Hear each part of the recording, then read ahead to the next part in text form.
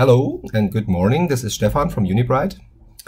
I'm in Belgrade. Yesterday we had a meetup here at the Zug place together with our partner Tolar. And the Unibright part of the meetup was to showcase the demo for the very first time.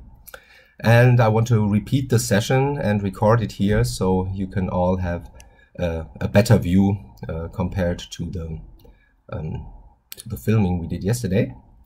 So this is the Unibright login.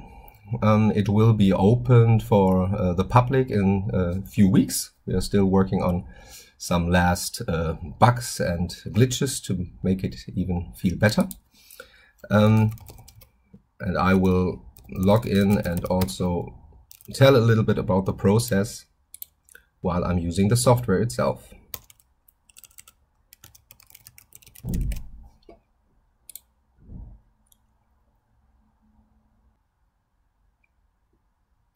The process itself starts with a workflow designer where you can choose a template.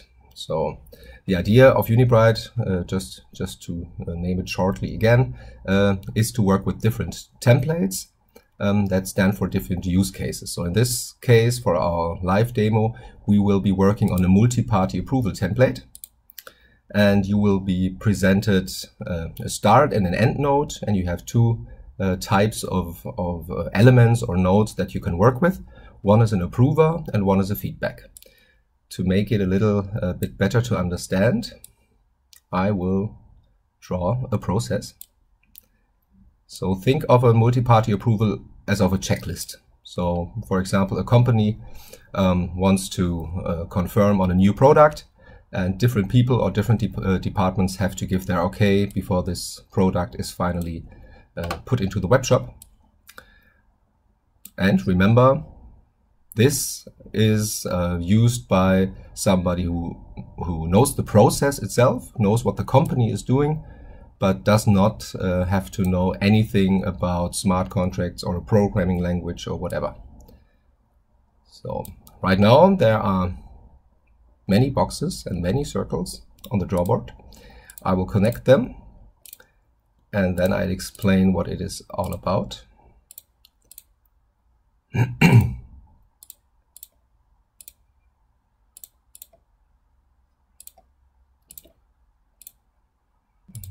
So while I'm connecting, it already shows to which elements I can actually connect when clicking on it. I can also use keyboard shortcuts for this. Okay, so I'll do the auto layout function, and then I make a little bit more space. So what we have here is we have three different approvers. So these approvers could be persons giving their approval to something. For example, Paul likes design, and Maria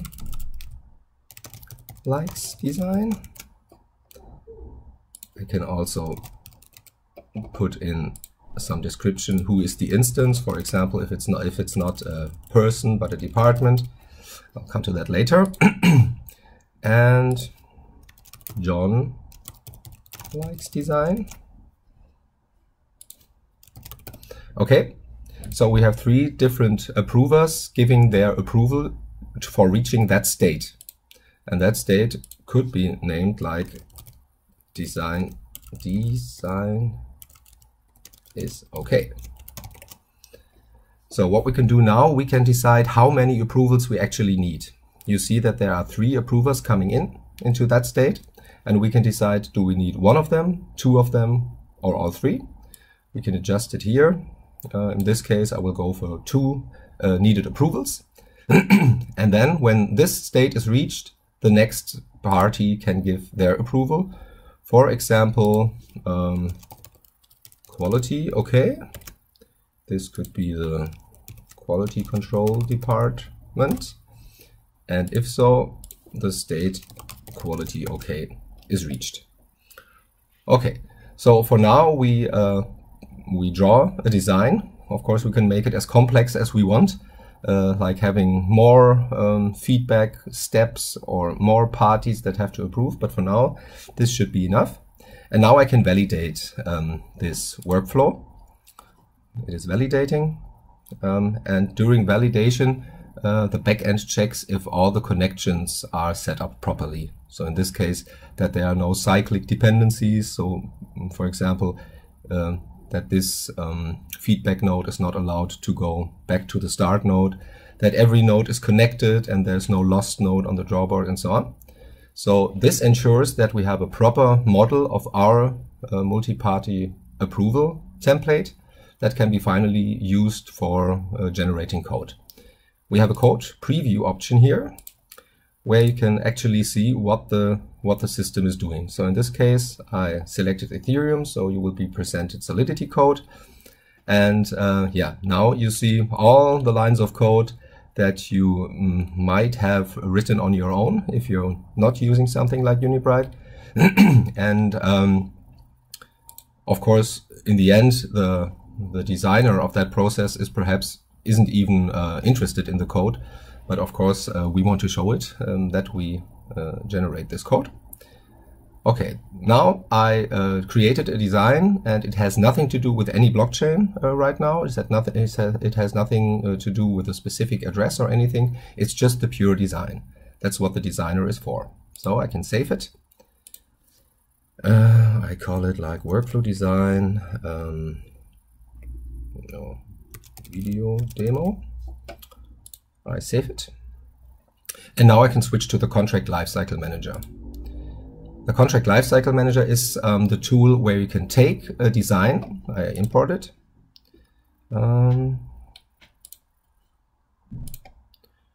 So you recognize this is what I just painted.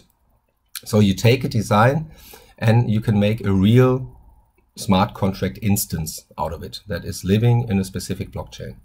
So now for the public demo, we decided to make some fixed decisions to make it a little bit easier.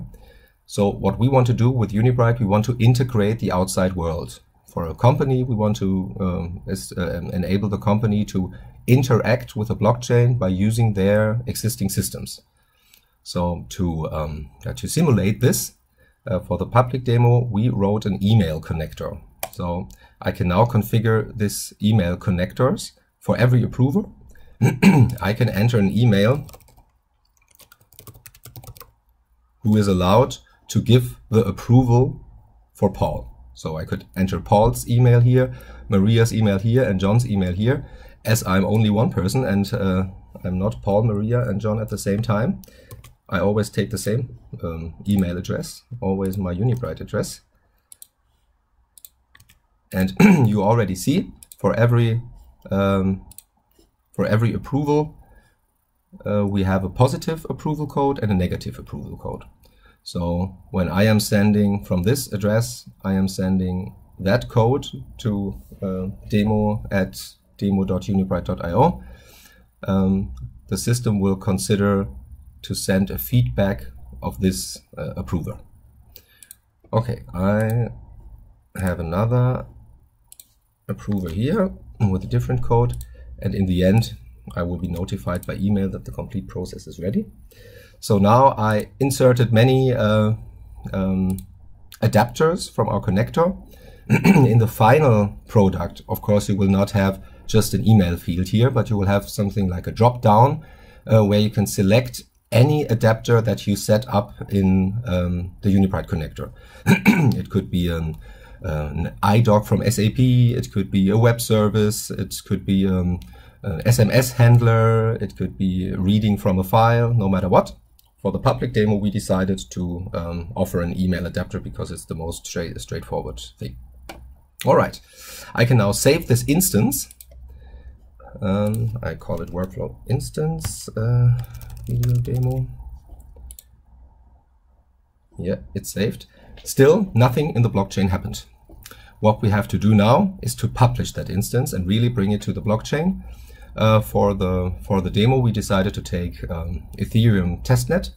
The reason why we did so is that you or whoever is using the demo really can see that something in the blockchain happens. So this is not a mock-up or a fake.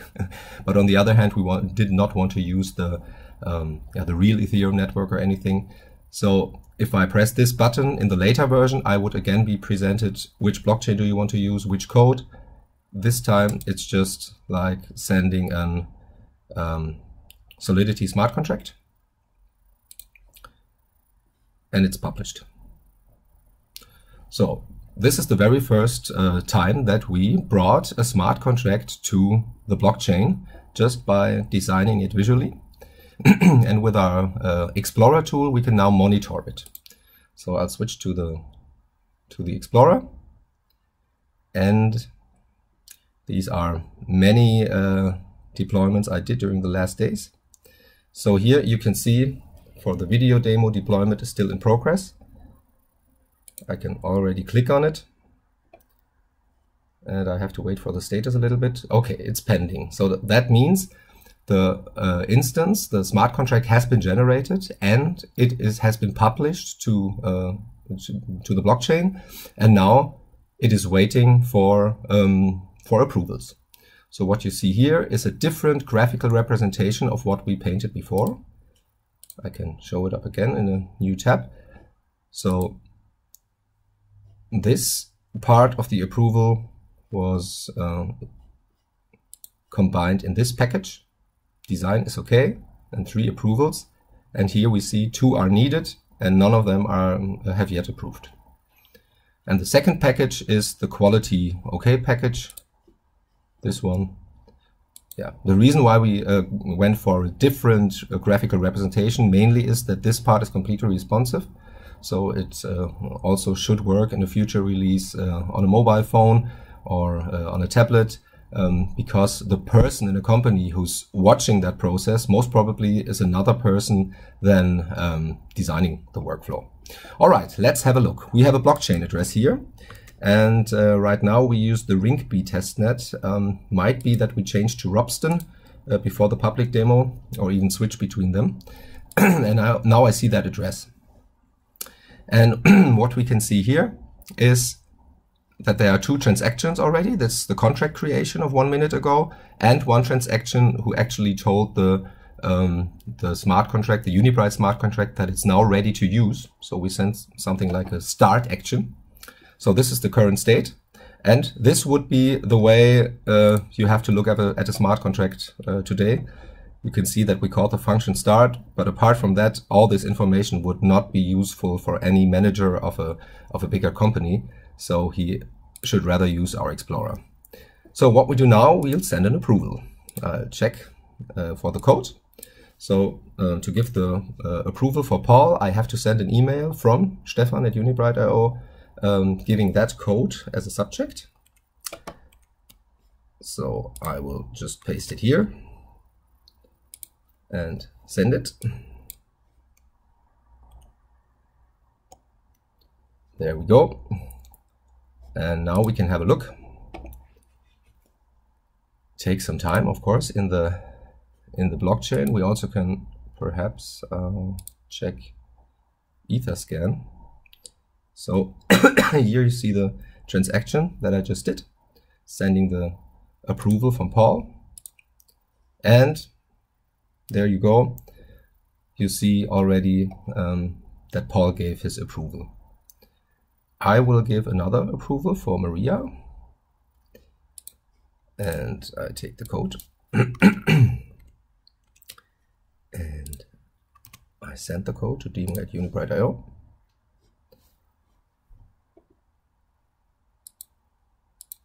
Again,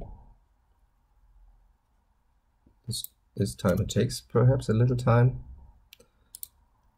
So what's happening in the background is that our connector is receiving an email, and the internal adapter configuration tells him to take that email, take the code, find the corresponding approval of the corresponding smart contract, and then set a different state in the smart contract. Okay, now we have it. Sometimes the Explorer is even faster than Etherscan, showing the transactions. Oh, there it is. So it has been 32 seconds ago, but it shows up now. So what happened now is that this package is now completely approved, because we told them that we need 2 approvals, and now 2 of them gave their okay. So John doesn't necessarily have to give his okay. And now you also see that the next package is blue and has this pending state, because now this package waits for approval. If the guy approving for that package would have given his okay earlier, it would have been ignored, because first of all, this package has to be confirmed, and then we can move on to that one. And let's have a look. Quality okay. We have these two codes, and this time I will send a negative approval. So the quality department will actually tell, no, we are not happy with the quality of the product, so we do not approve it. And I have to send another email with a negative code this time. There we go. And again, we have a look. The way it is designed right now is that the multi-party approval template understands every negative approval as a complete stop of the process. Perhaps it's not 100% realistic. In reality, of course, when quality is not okay, there we go, there's the update. We would perhaps rather do another check like 1 week later or so to make it a little bit easier for the live demo. We just decided to call that status not declined but needs work, so it shows that something has to be done. But for now, the overall workflow is completed. We had 2 positive approvals and 1 negative approval. And again, the complete idea about Unibright is that we have the design, the code generation, the publishing, the connecting, and the monitoring of a blockchain-based business process without writing or reading one single line of code. Yeah, that's it for now. As I said, we will work a little bit on some nasty bugs that we would like to get rid of before we open the demo for the public. So yeah, stay connected on our website unibright.io and read the corresponding Medium blog, and we will tell you very soon when the public demo is available. Thanks for watching. Goodbye.